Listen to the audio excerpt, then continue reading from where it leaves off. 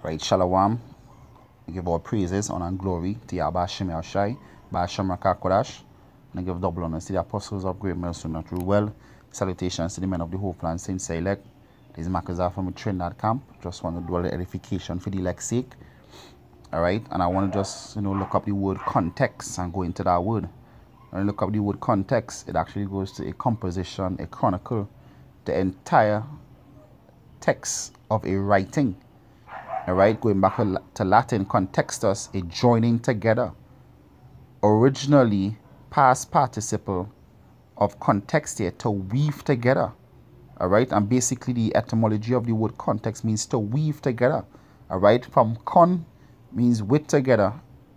Alright, and textia means to weave. Alright, and what we weaving together, we weaving this word together. When you're going, like when you look up, like all these Christians, they're always saying when you're reading the scriptures, you're reading it out of context. Alright, that is not what it means. But when they use the word mean that, hey, you can't apply this to that. But how do you apply one thing to another? The scripture said the word was written here a little, there a little. Alright? And basically, if the word was written here a little and there a little, guess what? It takes a master weaver through the Spirit of the Lord Yahweh Hashem Yahushai to bring them together, to make sense out of the scriptures. And that was the most I had in a book within a book. Alright? And only the elect had the ability, beginning with the apostles all the way down, have the ability to weave the word together so that it can make sense. Alright? The elect, beginning with the apostles, have the ability to take thread and make garments, which the garment is the doctrine. All right, and the thread is the holy thread is the scriptures.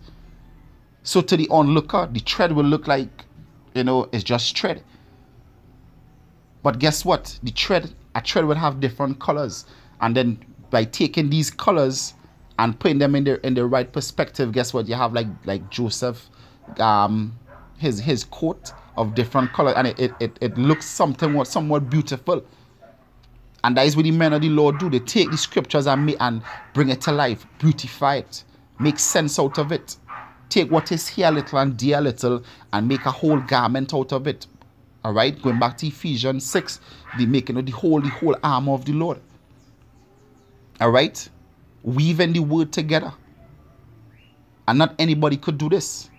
The word context doesn't mean you're taking this word out of it from, let's say, like with John 3:16. If you apply that to when we go into the word cosmos, we say, guess what, I'm talking about the stars of heaven. And then when you go into Exodus to show who the stars of heaven talking about, you're talking about Israel. They say, now you're going out of context. Nah, that is actually context, because we weaving the words together spiritually in their right perspective. All right. So this is 1 Corinthians chapter 1 verse 26. It says, "For ye see your calling, brethren, that not many wise men after the flesh, not many mighty, not many noble are called." All right, because you would have scholars, so-called scholars and historians going through the scriptures, and basically they're making a mess out of the scriptures. Like, one guy saying that, when the Most High made Adam, Adam wanted a wife, and the Lord started sending animals for Adam to choose a wife, but at the same time Adam was naming the animals. So he sent a giraffe. He said, all right, this is a giraffe, but now I don't want this as a wife. A dove, no, I don't want this as a wife. Like, what the hell you get that from? All right, that's not in the scriptures. That is adding to the scripture, and that is adding buffoonery to the scriptures. All right, but to have the ability to take the words of the Most High and form them into a doctrine, that is only through the Spirit. Because the scripture said, without me you can't do nothing. Without the Lord Yahweh Hashem Yahushua, we couldn't take these words and make sense out of it. As Isaiah 29 said, the word is delivered unto one that is learned. And he said, I cannot read it. And these learned men show you clearly that they don't understand the scriptures. Guess what? Prophecies. They won't understand. Things happening right in front of their eyes, they can't apply it to the scriptures. Alright? But the Spirit of the Most High, the Lord had revealed it unto us through His Spirit. That is why we understand and why we could break it down through the Spirit of the Lord. Alright? Verse 27, it says, But Yahweh, by Hashem Yahushai, had chosen the foolish things of the world to confound the wise. And Yahweh had chosen the weak things of the world to confound things that are which are mighty. And base things of the world and things which are despised had Yahweh chosen, yea, and things which are not, to bring to naught things that are, that no flesh shall glory in His presence. And that is basically so that no flesh could glory. So the Lord chose us basically as unlearned men. I finished high school. All right, I never made it to college or university. Some brothers might have made it to college. Hey, some brothers might have only made it to grade school. Hey, might have had brothers who never went to school. All right, they might have learned to read via the internet. Hey, they might have learned to read in the truth, but they just believed. Faith cometh by hearing, and hearing by the words of the Most High, and they learned to read in the truth. All right, and guess what? These are men out here, head choppers out here, bringing the scriptures to life, the correct way through the Spirit. And all these learned men out here, they can't do what these men doing. Because why? Because it's all through the Spirit of the Lord Yahweh Hashem Yahushai. It's all through the Spirit. All right. This is 1 Corinthians chapter 2 verse 11. It says, For what man knoweth the things of a man, save the Spirit of Yahweh which is in him? Even so, those things of Yahweh knoweth no man, but the Spirit of Yahweh. It says, Now we have received not the spirit of the world, but the Spirit which is of Yahweh, that we might know the things that are freely given to us of Yahweh. Which things also we speak, not in the words of which man's wisdom teacheth, but which the Holy Spirit teacheth, comparing spiritual things with spiritual, weaving the word together, bringing one part of the scripture to match with another part, to make sense out of it, to break it down. But the natural man receiveth not the things of the Spirit which is of Yahweh, for they are foolishness unto him. Neither can he know them, because they are spiritually discerned. They are spiritually discerned. Weaving the words together is something spiritual, not something that anybody could just pick up. Like some people say that even a child could understand the Bible. Nah, it's not like that. It's way more complex than that. But he that is spiritual doeth all things, and he himself is judge of no man. All right, well, that basically it. But guess what? It is by comparing spiritual to spiritual.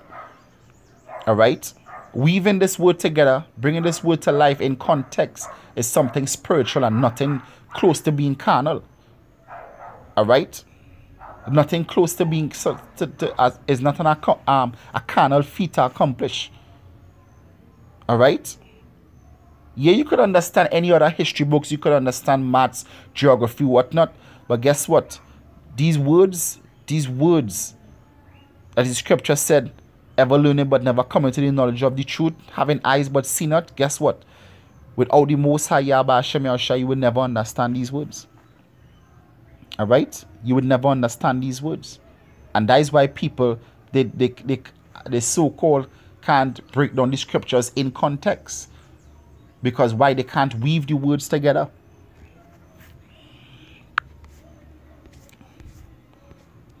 This is Ephesians chapter 1 verse 9. It says, having made known unto us the mystery of his will. The Lord made known unto us his mystery of his will. He said what? He'll make known his mysteries unto his servants, the prophets, according to his good pleasure which he had purposed in himself.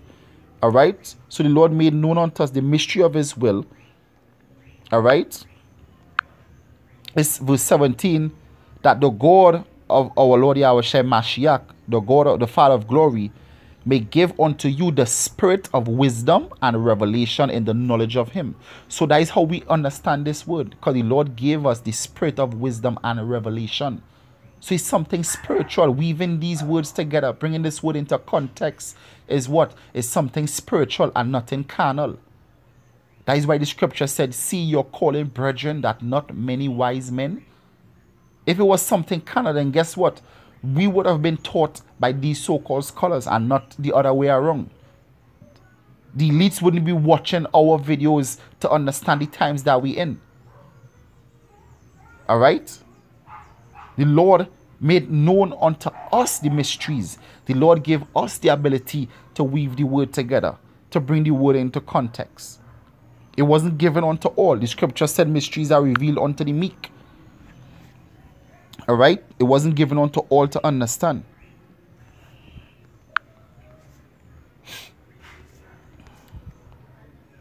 This is the book of Acts, chapter 4, verse 13. It says, now when they saw the boldness of Peter and John, and everybody out here pushing this word, talking about the men that pushing the whole truth, the doctrine that Great Millstone teach. All right, not only the men that in Great Millstone, but also the men that teach the same doctrine, whether they be called Great Millstone or not. All right, once they teach the same doctrine, because it's about the doctrine. It says, and perceived that they were unlearned and ignorant men. So when they do the background check on us and say, this guy, he don't have no college degree, he don't have no bachelor degree, he never went and did theology, he never, he's not a historian, he never traveled the world. How he know these things? How he know this in-depth history? All right?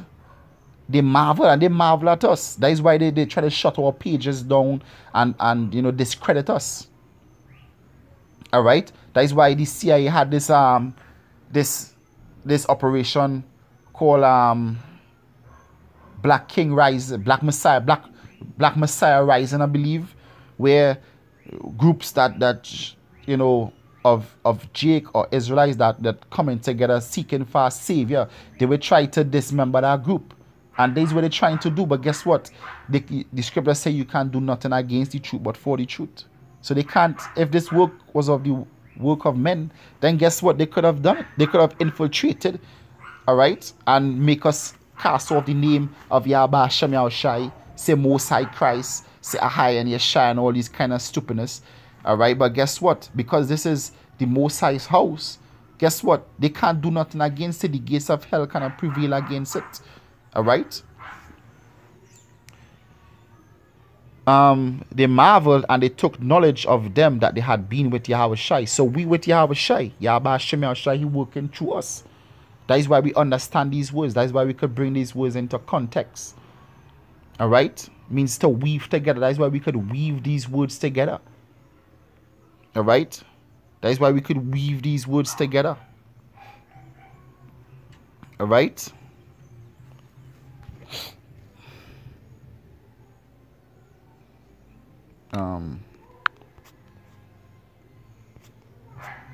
Final precept here.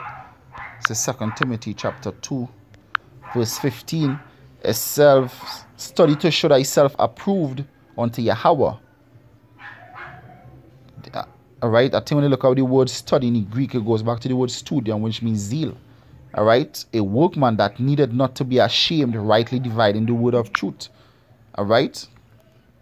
And when you look up the word divide, it means to cut straight through, to cut straight ways, to proceed on the straight path, hold a straight course, all right, doing right. But there's the main point. It says to make straight and smooth, to handle aright, to teach the truth directly and correctly. And to teach the word directly and correctly, you have to be able to teach the word with context. You have to be able to weave the words together. Because if you don't put the words together, if you don't put precept upon precept together, you would never understand the mystery. All right? You would never understand the mystery of the Gentiles if you ain't able to weave the history with the prophecy. And that is why plenty people, as Peter said, they're resting with the words of the Most High. All right? Because they don't understand. They don't have the ability to weave the word together. They can't bring the word into context.